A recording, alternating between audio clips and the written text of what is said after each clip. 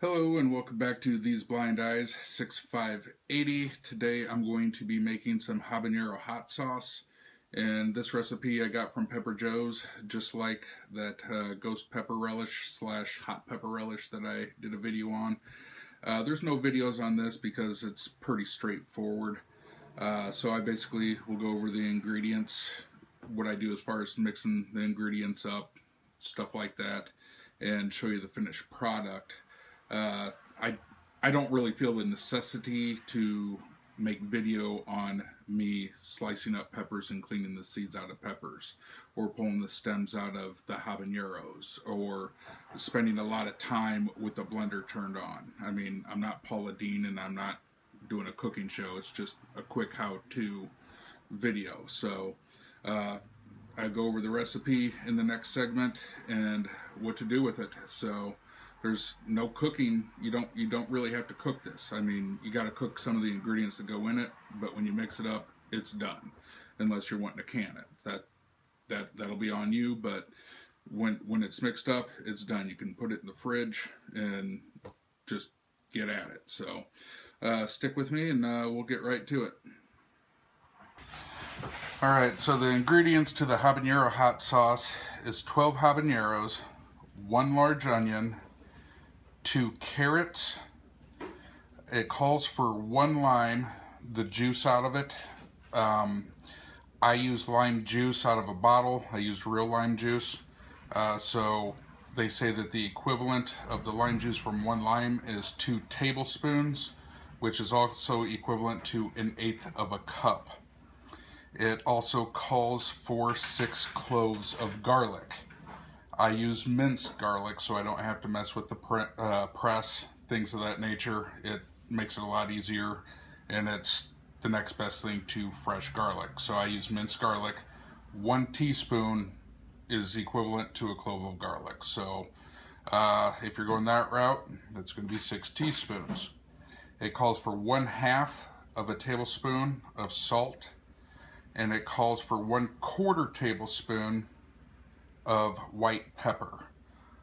White pepper is pretty strong, so depending on your tastes, you might want to use a little less.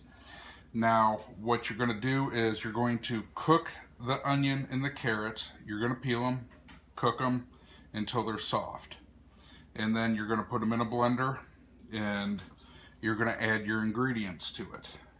One last ingredient: 8 tablespoons of white vinegar, which is 1/2 of a cup.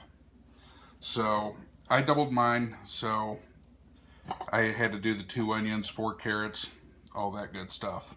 I've already got it in the blender, as you can see.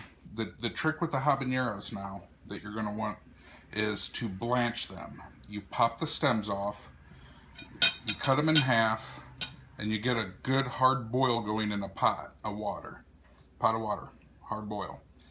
Drop the habaneros into that boiling water.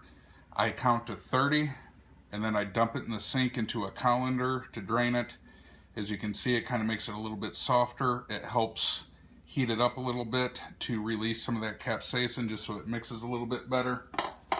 And so I'm going to put this last one into the food processor, and as much liquid as in this, you're going to want to pulse, because not all of these blenders, that food processors, are actually like sealed to where liquid won't get out. This is going to be thick, so once you get it going pretty good, it's not going to be as much of an issue as far as it leaking out of the lid.